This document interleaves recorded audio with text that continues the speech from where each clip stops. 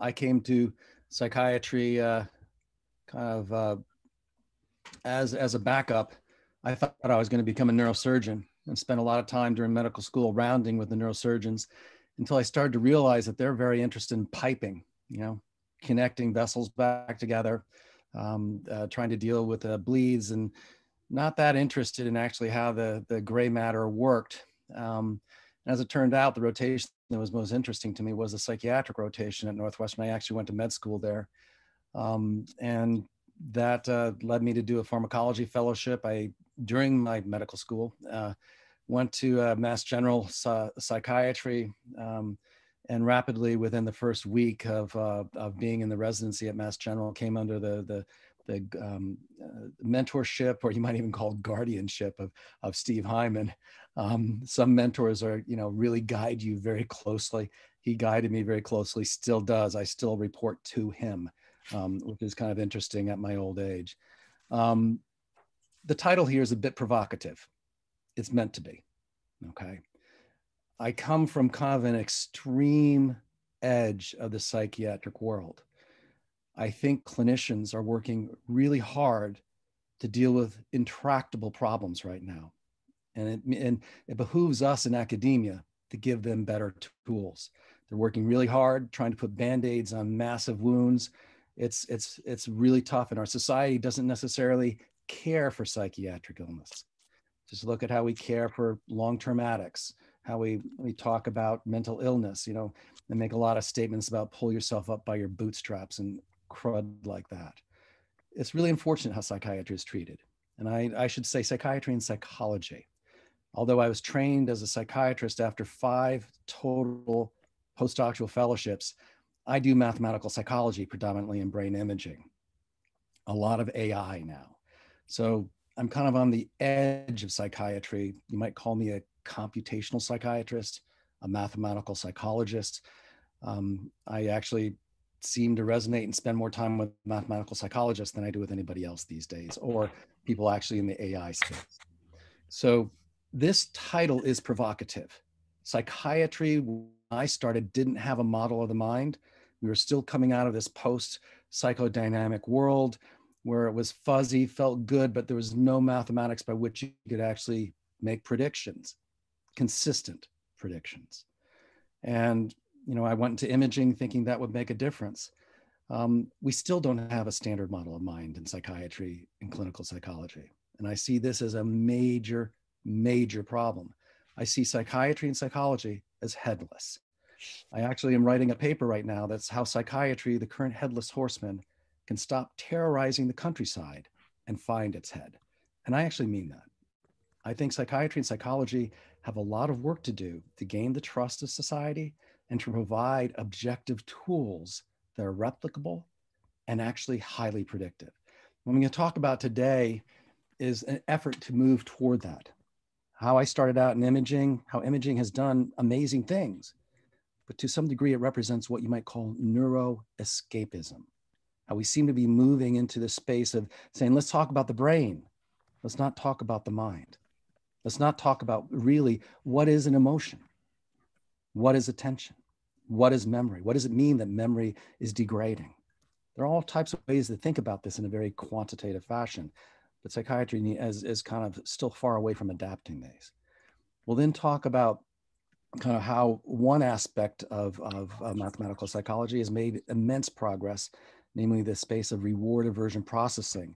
It just happens to be that reward aversion processing seems to be at the core of all psychiatric illness, not just mood disorders, anxiety disorders, not just trying to predict suicidality and other types of disruptive behavior or destructive behavior, but also dealing with movement disorders, dealing with psychosis. It seems to be a core function for everything that we do in terms of judgment and decision making. I'll talk about kind of how the mathematics of a core construct came about and its implications, especially for artificial intelligence. I now am funded by the Navy to build out the first automated mental health assessment system. I expected to be deploying it within 2 to 3 months in very small ways around depression, anxiety, and suicidality. and then building it out over the next 5 to 6 years to more extensively kind of engage with the full range of DSM-5 disorders.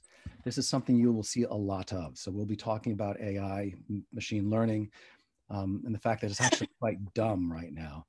But down the road, as you start integrating computational cognitive science with classification engines, you get some much smarter outcomes. So we'll talk about that. I have to make a few necessary statements here about a declaration of financial conflicts of interest. I have no financial interest or relationships to disclose with regards to the neuroscience or computational behavior in this talk. I do own 3 companies, though. I have founded 3 companies that are in the application of this to commercial non-academic purposes. Toggle is around recommendation engines. Spark is actually an all-women run, the C-suite is all women, for dating and for recommendations of friends. We're going to have to change the name. It turns out that the person who started TikTok is using a similar name. So we're going to be changing that name, but there's a whole bunch of really cool things that can be done with this. In terms of everything I'm going to talk about in this talk, for academic purposes, it's all open, accessible, and can be used by anybody. I got to thank a large number of people. I might be the face up here, but it's literally hundreds of people up here who are talking about this. I run the Warren Wright Adolescent Center right now at Northwestern. Large number of people have been very critical for making the work I'm going to talk about happen. I ran the Applied Neuromarketing Consortium at Northwestern for about 7 years. They were fundamental too. Right now, I'm working with Aglos Katseglos. He's a very senior AI machine learning expert at Northwestern to run this Office of Navy Research program. The Laboratory of Neuroimmunogenetics, I still have a small presence there with Ann Blood. And then my cognitive psychology students whom I've been teaching for the past 10 years, invaluable input. I can't thank them enough. And then before I left to Northwestern, large number of people are involved with the Phenotype Genotype Project. Here are just a few of them. I put into red some of the more senior investigators, but nothing good happens without large numbers of people. And I'm a big advocate of group science. All right, the topics. I kind of started getting into this. We're going to start with this core hypothesis that neuroscience provide what is necessary to mechanistically define systems breakdowns underlying mental illness. We need to move past this. We need to think about this as basically neuroescapism and confront the problem of what happens when we start talking about maps, going from behavior to neuroscience. What does a map really do? How we need to focus on behavior. What are behavioral primitives? We need to follow the example of what has been done in physics to build out a standard model in equations of the mind. It can be done. How these types of quantitative equations can be used for feature engineering, for machine learning, and then extending it to studies of mechanism. I'll end by kind of a little bit about some of the permutation-based statistics merged with mediation moderation that we've developed to be able to go across scale and what this means. So I will try to avoid any equations. You'll see a bunch of graphs. I'm going to move fast. I tend to want to try to focus on the core concepts. I realize that may leave a lot of questions. More than open to discuss any of these, but the main focus here is not the details. It's a bigger picture. All right. So in psychiatry and clinical psychology, and I hope you don't mind me kind of grouping them together, but I see them as kind of in a common boat trying to fight a common problem having to do with the distress of our clients and patients.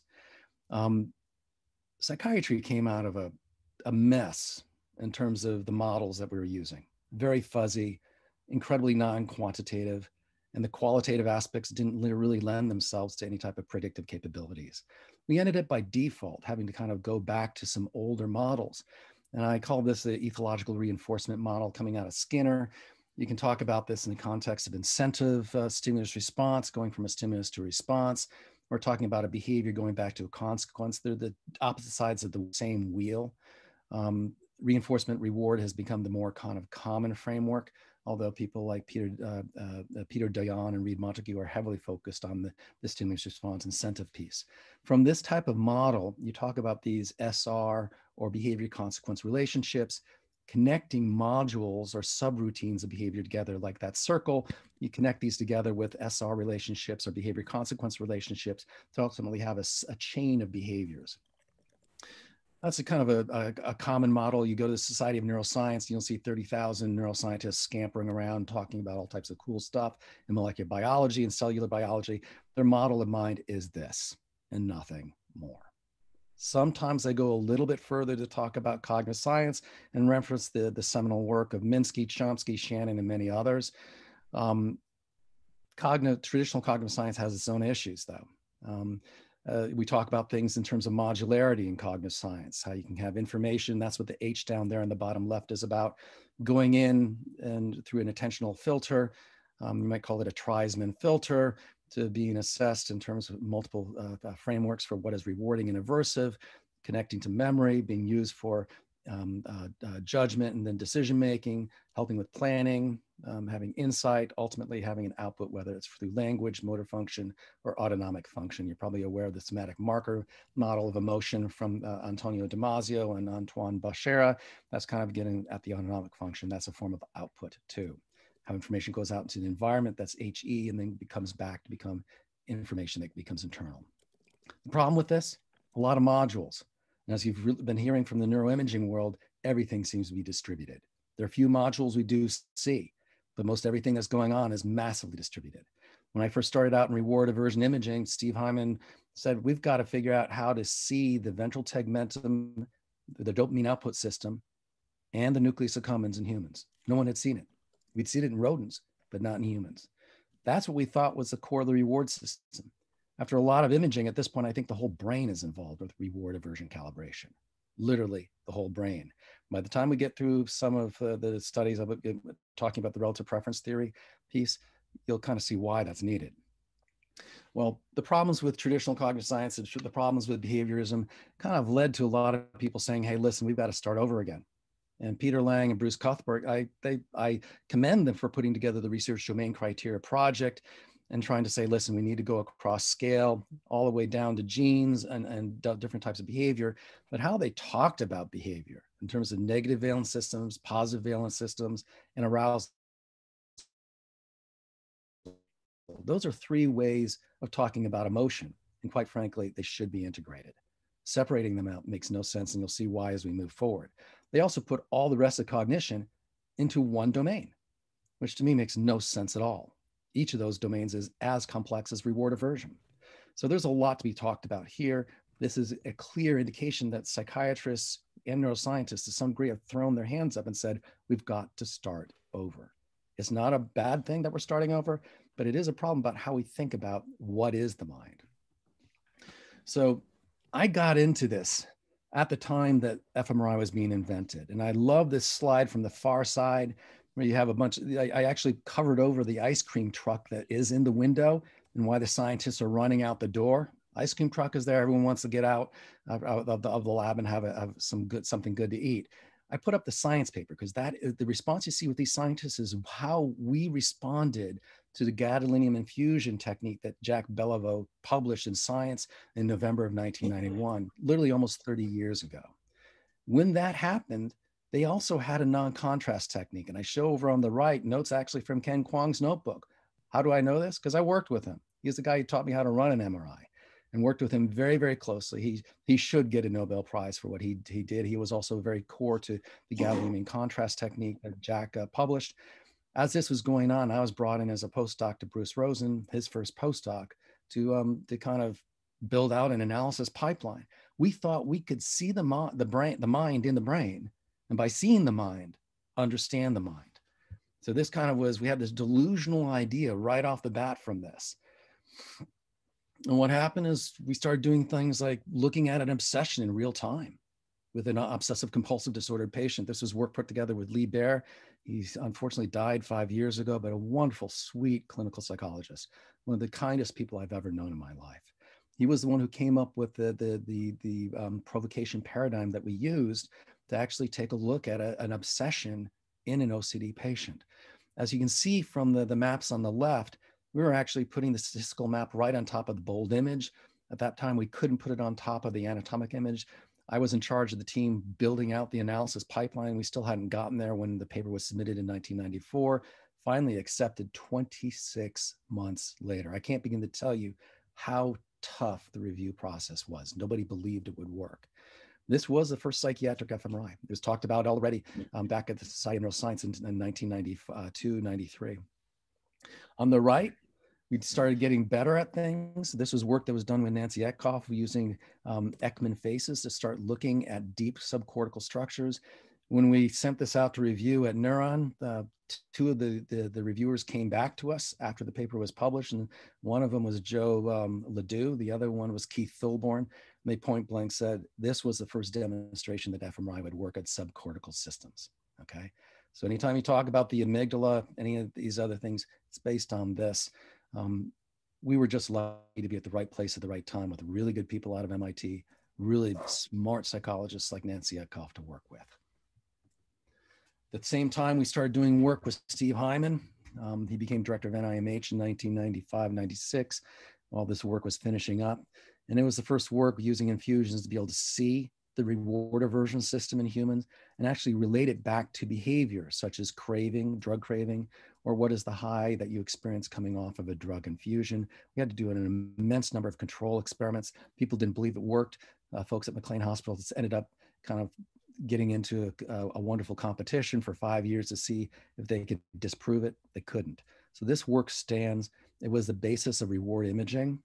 Everything you see that has happened subsequently goes out to the same targets. It was also what became the basis of what we call the brain model of human addiction. Why? The animal model from Olds and Milner, looking at kind of key pressing for electrical stimulation to the medial forebrain bundle, ultimately hit the same circuits that we saw with imaging and got to the same positive reinforcement and sense of salience pieces that we were looking at, but a lot got left out. This brain model, I think, is massively incomplete, but that's how it was referred to back then. Fortunately, other people were looking at this too. You've probably heard about the, what is it, the meridian response, or the central meridian response that all people talk about with music or certain types of images that gets them to calm down and that feels very rewarding. Well, Ann Blood was looking at this in 1999, okay? And she was looking at the chills people feel when they hear music they love. And so she was looking at the chill response and looking at brain imaging. She got exactly the same activation we got when we gave cocaine to people. So she published this paper in 1999 and 2001 and cited our paper like mad. She was then hired to Mass General Hospital, ostensibly to compete with me, all right? Well, we ended up in the gladiatorial pit and realized we had to put our backs to each other. We ended up surviving. She's one of my best friends and longest term collaborators ever. Unbelievably amazing scientist. She's a AAA scientist, but this is some of her early work in music. She's now very focused on motor control, does seminal work in that domain. This work, of course, got a lot of people think we had to go to higher range magnets. We got funding out of the White House to build the first 7 Tesla magnet. I actually pulled that money in and then subsequently built the first phenotype genotype project to ostensibly go to genes. We thought genes controlled everything. So we were going to do an imaging genetic study over a large number of people with substance use disorder, depression, and normal controls. One of the big things that came out of it was relative preference theory. We also did a lot of studies, whether it was monetary reward, beauty pictures, cocaine, morphine, pain, getting that common circuitry of reward and aversion, not just the nucleus accumbens, but literally over the rest of the brain in various interesting ways. One thing that also came about was the monetary reward produced a very similar response to the expectancy of cocaine, happened to be with Danny Kahneman. We published it in 2001, 2002. He happened to get his Nobel Prize. It was a lucky coincidence. I feel very fortunate to have spent my last postdoc over 4 years working with him. And just, I feel kind of what we found with relative preference theory has to be dedicated to his intense mentorship and kind guidance. Since then, we've done a lot of other stuff, kind of being able to merge, develop something we call imaging omics. This is just published in the past 2 years, where you can go from microRNA to metabolomics to imaging to computational behavior, using mediation frameworks and moderation frameworks. We've also developed something we call multi-omics, where you can bring in computational behavior to guide the integration of transcriptomics in the form of microRNA, metabolomics together to see where there are abnormalities in the metabolome and actually hopefully find critical abnormalities, in this case, the multi-omic approach to head impacts has led to a very clear indication that it's a mitochondrial dysfunction when you get repetitive hit impacts to somebody. This is work that was just published by Nicole Vike this past year. And from this, we can talk about integrating things across scale.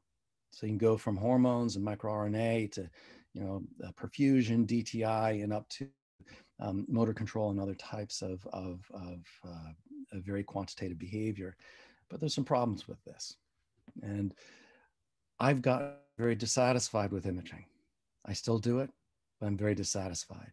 Initially, the dissatisfaction came about from reading a very short, almost paragraph long short story by Borge. And I don't know if that's the correct enunciation for him, but he wrote something called On the Exactitude of Science about ultimately how maps are very difficult in the sense a lot of maps are useless unless you understand the priors by which they're made, i.e., you have to have a sense of what is the behavior in a quantitative fashion if you're going to interpret the circuitry. More recent problems like have kind of emphasized this too. Sidney Brenner and the C. elegans work, they mapped with intricate detail the 302 neurons involved with C. elegans behavior. They still don't know how it works at all. So all these people saying you've got to map out the brain, then we'll understand behavior. I'm sorry, that's wrong. Point blank, wrong. And we've got a clear case in point. More recently, kind of from the computational end of it, Jonas and Cording had a great paper entitled Could a Neuroscientist Understand a Microprocessor? Wonderful tongue-in-cheek commentary, all right? They took an existing microchip without knowing what game it encoded and applied 16 different neuroscience mapping techniques to the chip, learned a huge amount of stuff that people who do chip design didn't even realize. It's an incredible paper, but they couldn't identify the game that the chip encodes. The game was Donkey Kong. So this gets at this issue. Can you imagine mapping out the entire brain and still not being able to figure out what it does? This was proof of concept. Now, more recently, other issues have come up. Winter put out a ArchiveX paper. The paper's under review right now, just criticizing neuroimaging in general and how we have to move away from simple associative analyses to more multivariable analyses and better feature engineering. That is critical. And feature engineering around behavior. So we're going to move to this discussion of feature engineering and what might be considered lawful in the context of behavior. So in a sense, we're moving from the 800 megabyte world of imaging and molecular biology to going to the 800 kilobyte world. Problem that we have with a lot of reward aversion processing, and I play much of cognitive science, is a lot of it is not agent-centered. It's not integrated. There are many frameworks for reward aversion processing, but they're not integrated. There are very few sets of functions that deal with, trade-offs. So they can talk about how much we calibrate a reward, but they don't talk about the trade-off between approach and avoidance. And almost nothing has been tested to engineering standards of lawfulness. And what do I mean by this? Well, there's a 1965 set of lectures by Richard Feynman about what is lawful in physics. And they can be directly applied to what we're doing with regard to the neuroscience of psychiatric illness. Things have to be strong, have strong mathematical or algorithmic description. This is called discreteness. They have to be recurrent. These discrete processes have to be recurrent across many experiments and experimental contexts. They can't be trivial. So you can't take any type of noise and reproduce the patterns you see. Furthermore, when you inject noise into the standard data, you can't blow it up quickly. Most cognitive science, you inject a little bit of noise, it blows up fast. Something that is really robust slowly degrades with noise. Lastly, Feynman thought things need to be scalable, go from one level of organization to another. In our case, we looked at things in the context of individual behavior and group behavior. How do you do this? Well, you first start with a whole mass of empirical data. You look for what variables might be operative in it and produces discrete mathematical fits. You try to see if it's recurrent across many experiments, robust to noise, scales. It has to allow you to integrate many other prior models and frame new knowledge. This is fundamental. We don't use this iterative model to the most point when talking about psychiatric illness. A lot of times we say, oh, we've got a mathematical model because we don't use it to explain existing data. That's not good enough.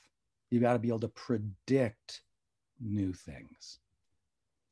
Right now in psychology and psychiatry, there are 12 putative laws, or what we might call primitives, behavioral primitives. That's a term from physics.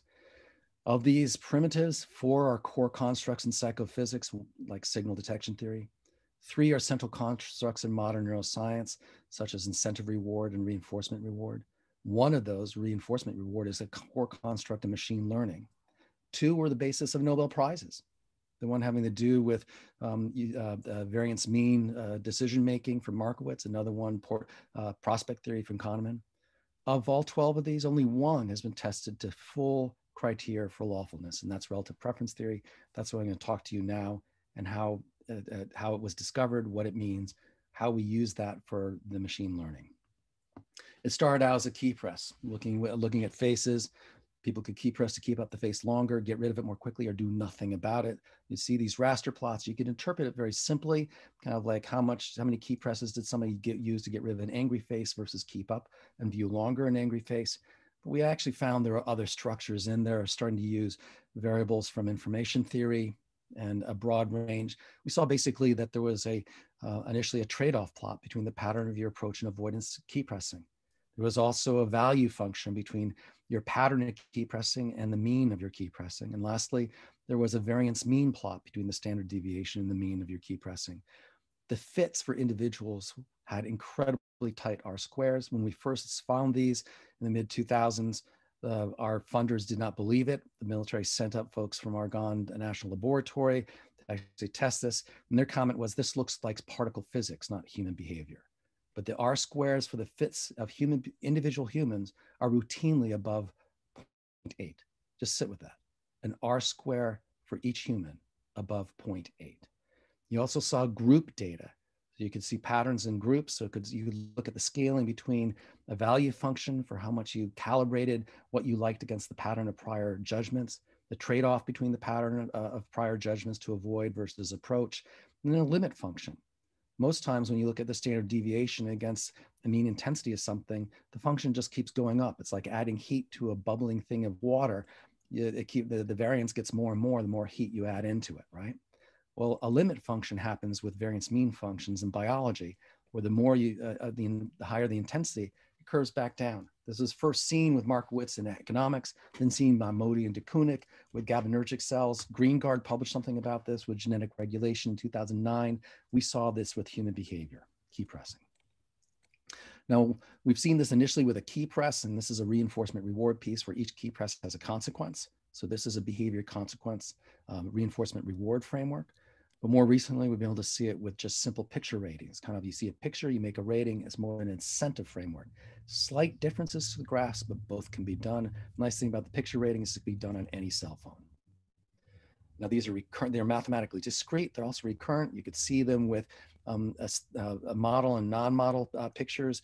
Great story about this. Nancy Etkoff had started this project, and she kind of said, Hans, let's take a look at how we mark up. Are we more like the normal controls, or are we like the people who make a living like models? Okay, so we actually ran a study like this, put our own pictures in there to see how we did.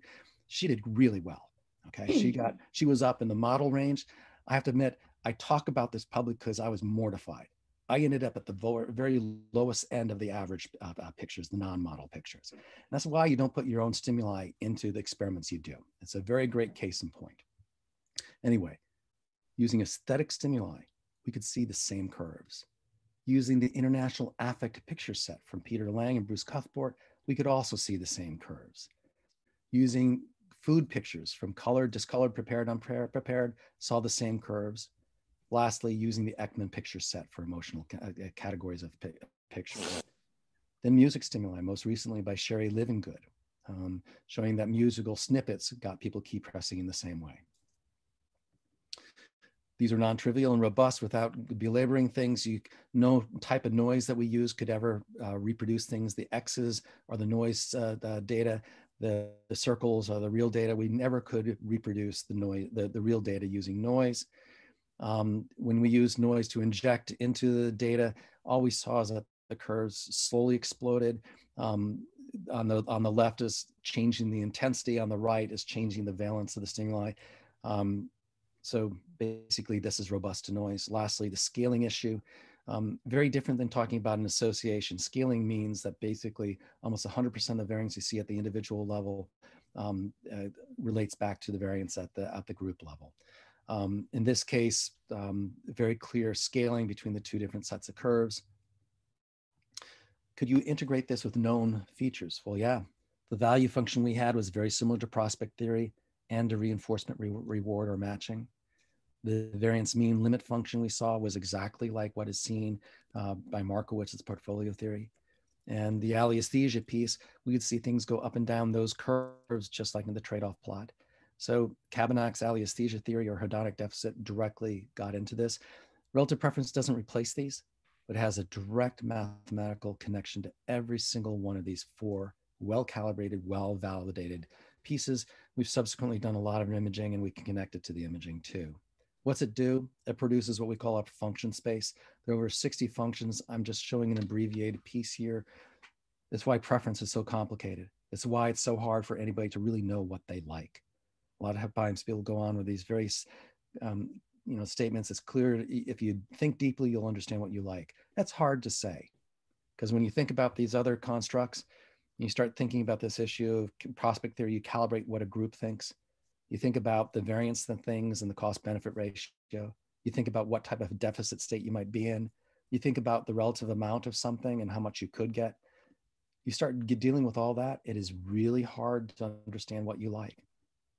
So I put this up here to kind of say that it's complicated and it fails in a lot of ways. It doesn't fail, but our trying to calibrate reward in the here and now readily can fail. Now there's some serious implications. One of this is a lot of times people say preference is clear. You can order, I like, chocolate cake more than vanilla cake, more than carrot cake, or something like that.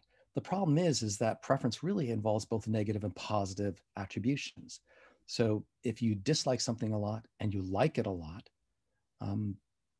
you suddenly have you have something that's not asymmetric. Okay, it isn't that the carrot cake is always the least.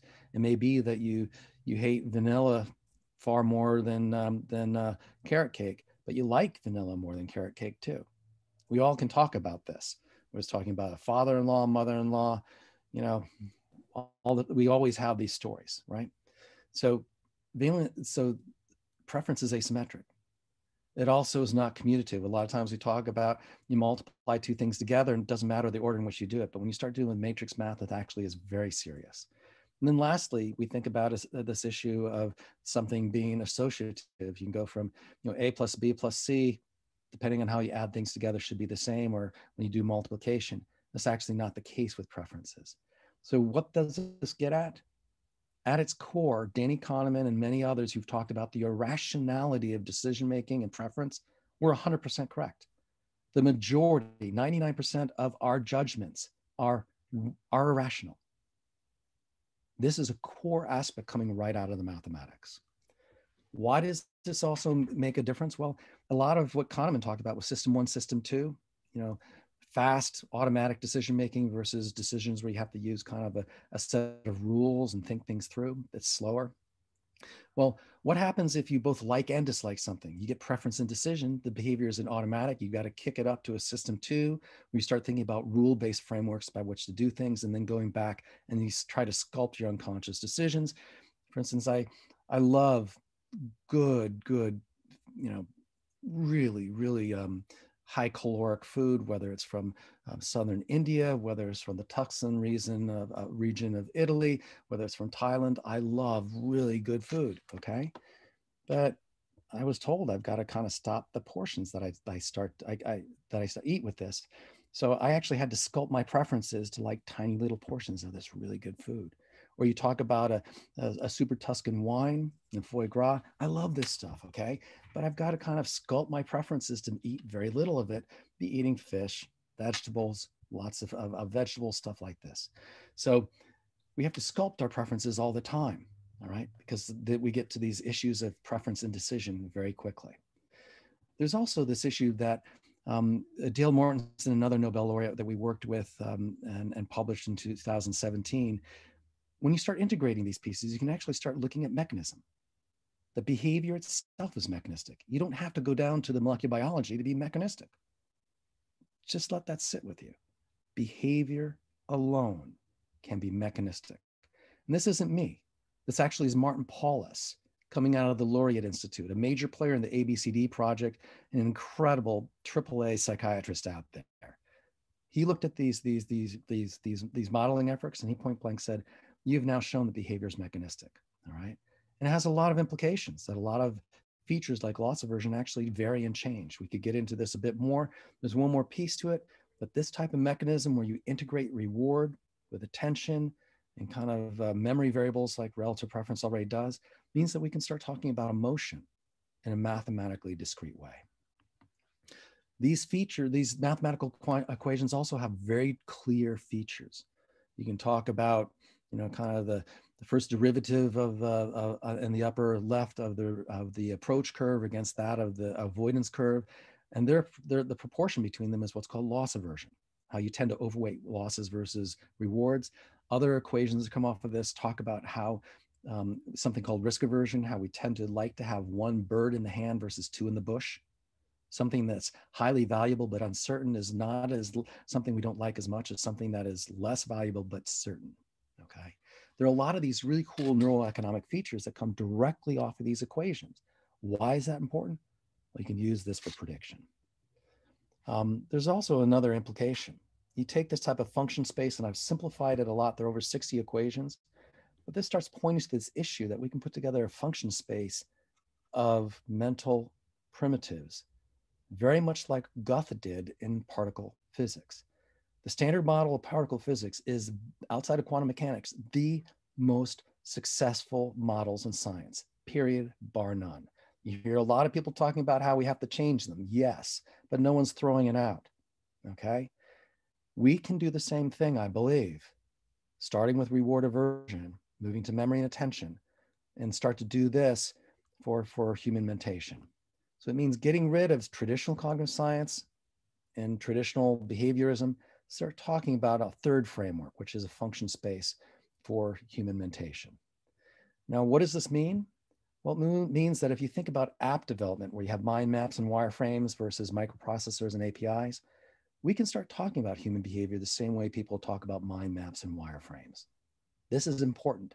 This will make a big difference for how you start thinking about depression, anxiety, and things like this. And we'll get into this in a moment when we think about prediction. It also means we can start talking about this idea of a standard model of mind. Laird and others put out a serious paper in 2017 from the AI space, saying we need to develop a standard model of mind. Well, I would argue psychiatry needs to have this standard model of mind. It will help you with diagnosis. It'll help you with thinking about how to target treatment. It'll help us a lot with the neuroscience. All right, what does this mean for machine learning?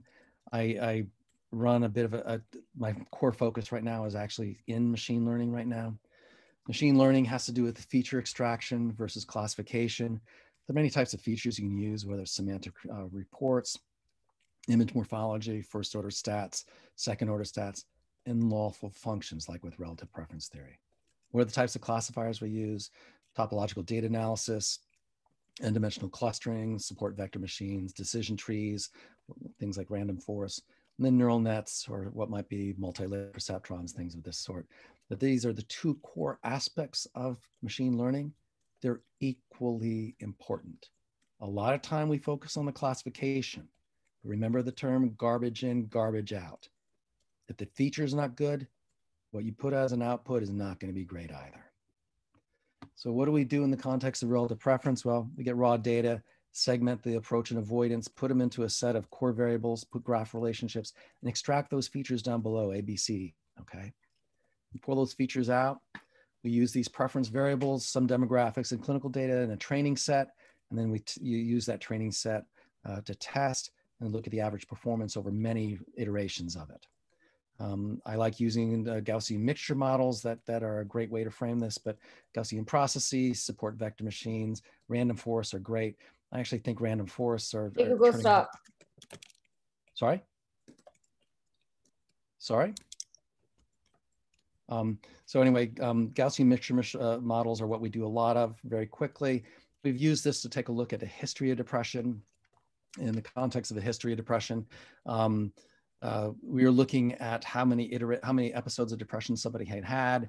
When we tried to look initially at kind of, out to 7 episodes, how many had you had? We were very poor using a Gaussian mixture model. When we then went down to a 3-class problem, we got to 72.5% accuracy, predicting how many, whether you had 1 versus 2 to 5 versus 6 to 7 episodes. When we actually took a look at extremes, from the 1 not having it to 6, 7 having had a lot, the support vector machines got very close, very similar. But there's something to this. When you start digging into what variables were most important for this, it was very interesting. So you actually use what's called the variance inflation factor framework. Trunk is so spacious. Sorry, there seems to be some breakthrough the discussion. But you combine this with some correlation analyses to take a look at what variables are related. The variables that then have the lowest VIF scores are what the ones you keep. When you do this with the relative preference features, turns out 2 features are fundamental to getting to an accuracy of 71% or so. One of them is a positive turning point. The other is the variance in your preferences or your portfolio preference. Why is this relevant to thinking about the number of depression episodes you've had? Well, with increasing numbers of number of episodes of depression, you seem to have a higher tipping point, meaning you have to have more things be more rewarding to make approach behavior. So to make an approach decision, things have to be more rewarding the more episodes of depression you've had. The other piece is the more episodes of depression you've had, the more there's a constriction in your portfolio preference. What feels good to you gets very confined. And we've all seen this in the context of depression. These are 2 very fundamental variables for trying to understand what our clients/patients are going through. When you think about this for predicting self-reported depression, we went through, in this case, a data set with 3,497 subjects with over almost 1,500 variables. We did a grid search to kind of look at the different types of models that were best. Ultimately, a random forest classifier, and only 38 features were needed to get to an accuracy of about 81% with a sensitivity of 72%. And in this case, the variables were very simple. There's a set of variables out of relative preference, and then a set of variables out of how do you spend your leisure time, and then your age. What this means is you could do basically a 4-minute task and get to an 80% accuracy for predicting if somebody has self-reported depression. Suicidality. We looked at this in the context of combining a bunch of variables from relative preference theories with 1 variable about loneliness, with including the PHQ-8. So, the NOC had a recent paper from Harvard about predicting suicidality. He included the PHQ-9. As you know, the PHQ-9 includes the variable about ask a question whether you're suicidal. So they were using a question about whether you're suicidal to predict if you're suicidal, kind of a circular no-no. So we took out that variable, added in the rest of the PHQ-8, along with your age, got to 80. Once you add in prior history of attempts, you get up to about a 92% accuracy for predicting whether somebody is planning to kill themselves. Imagine being able to use that as a pre-screener for coming into the emergency room or coming into your clinic. More recently, we've also been testing interesting architectures to include broader constructs out of cognitive science. So taking the International Affective Picture Set, taking how people rate them, and include many other people. This is using kind of a graph neural net type of framework. When you collapse the graph neural net, what this basically means is you're looking at how an individual rates a picture. That's the kind of the blue line. The picture relates to a bunch of categories. That's the green line. And then you can take a look at the RPT variables and the RPT graphs, how they relate to categories of animals. That's the yellow line. So you can take a look at across many different set of categories. You can also take a look at the pictures and put them through kind of a ResNet, multi-layer perceptron neural net framework for actually identifying the picture, include those features with the picture. When we do that, we can actually separate out the pictures pretty well. This is just an example in 2 dimensions for separating out the 9 different categories of pictures people were used in this. When you look at this, you can encode basically kind of the relative preferences, how people in a large group have rated these pictures, and also the ResNet information about the picture itself. When you do that and try to predict something kind of a standard way to calibrate, like gender, can you calibrate self-reported gender? In this case, we got to an 85% accuracy. That's actually better than what neuroimaging does. So when you use its segmentation-based brain imaging, it gets to about 80% accuracy. Why does it work? It's because we're embedding kind of the physical characteristics of the goal object with the rate of response. What I'm showing you here is the matching law from reinforcement theory. It's the basis of temporal discounting and a whole bunch of things. But when you embed both sides of this framework into something like a graph neural net, you get incredible accuracy. All right, just thinking quickly about mechanism in this context. Moderation analysis looks at how the interaction between a moderating variable and an independent variable predicts a third one. Mediation looks at how a variable sits in the causal pathway between an independent variable and a dependent variable. In a sense, is in the causal pathway between the two and carries it. One way to think about it is that instead of X going to Y, X goes to the mediator goes to Y, all right? Also, when you integrate permutation statistics, then you're really using a true distribution, and allows you to start looking at small to moderate sample sizes, like is common with most brain imaging studies. When you integrate permutation with mediation moderation, some very interesting things happen. This is just one piece that's being written by Sumra Bari, who also developed this framework for imaging omics, where you can actually get blood levels of THC metabolites, in this case, 11-hydroxy-THC, with posterior parietal cortex thickness, and related to how there's a decreasing range in the portfolio preference of marijuana users. So the more THC you have on board over a long period of time, and keep in mind, this is something that has a long half-life, so you can just do one blood level to get an assessment of this. It's related to thinning of the posterior parietal cortex and reduced range of your preference decisions. This is actually quite serious. A lot of people argue about whether THC is a problem. This is actually done in people under age 26. I have no problem with people using THC after age 26, but I think it's incredibly a bad thing for people underneath it. We have a bunch of papers, both in working memory and with relative preference about that. We've also taken a look at permutation-based mediation moderation in the context of depression. And as you see, there are a whole number of variables that end up being the independent variable, and contextual variables from age, income, medical history, social disconnection are fundamental for how we actually interpret, how judgment variables relate to depression. In terms of moderation, even COVID variables are very important. Whether people are vaccinated, whether they have had a diagnosis, they're very important contextual variables about how judgment impacts on the prediction of depression. All right, in synopsis, pulling together function spaces around approach and avoidance is important, and ultimately around the whole mind is going to be important for brain imaging in terms of how, understanding what we're seeing at the distributed circuit level, for modeling in a mechanistic way behavior, and for what we might call interpretable and hybrid AI. What I mean by that is being able to understand from the training data to the prediction what is going on. This is actually the interpretable AI piece comes out of DARPA, but right now it's very difficult to understand from standard machine learning why a prediction is made, why a prediction, another outcome didn't happen, why some things succeed, why some things fail, and about trust, whether somebody can understand the trust, the decision that's coming out of that system, or understand why it errs.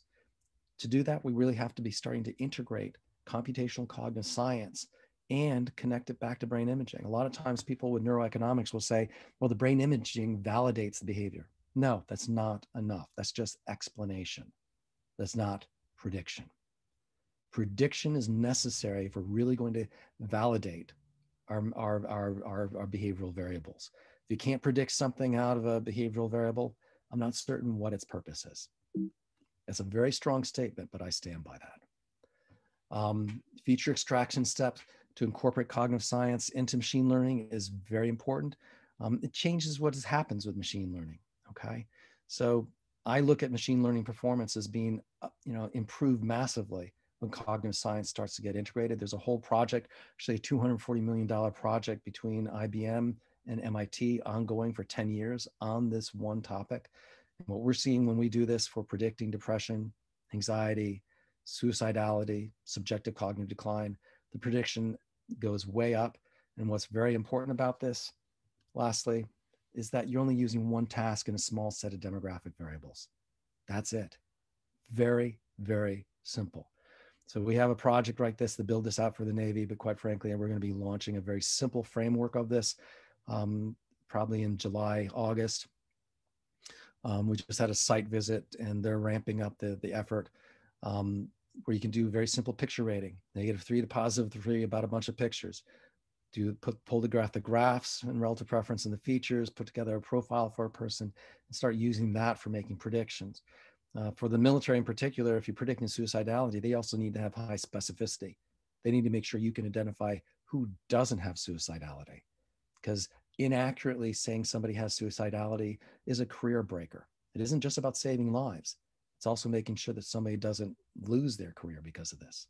So there's a lot that has to go into this. We're a long way from having a perfect system. I expect your generation will be working a lot with this going forward. But expect in 5-10 years, this is going to be a tool that you will routinely have. I'd like to thank you and I'm open to any questions.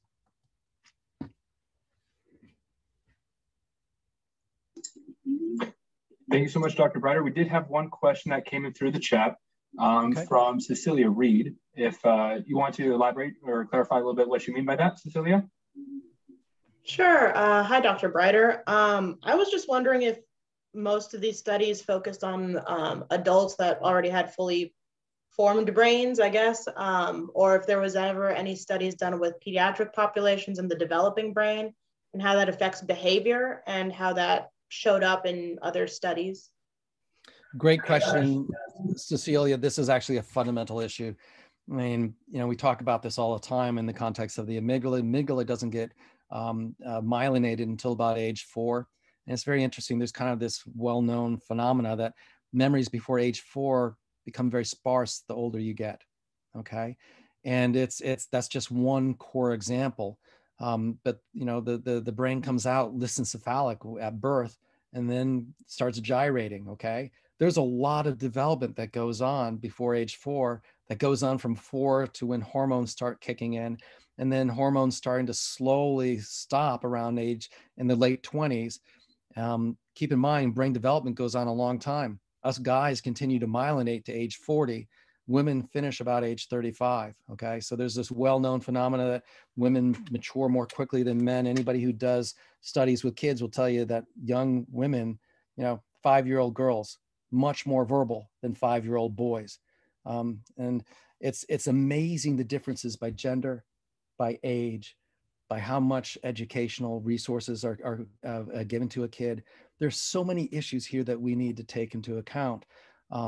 It's what I'm trying to do is start with the adult and then go backwards, because we need to understand how this develops.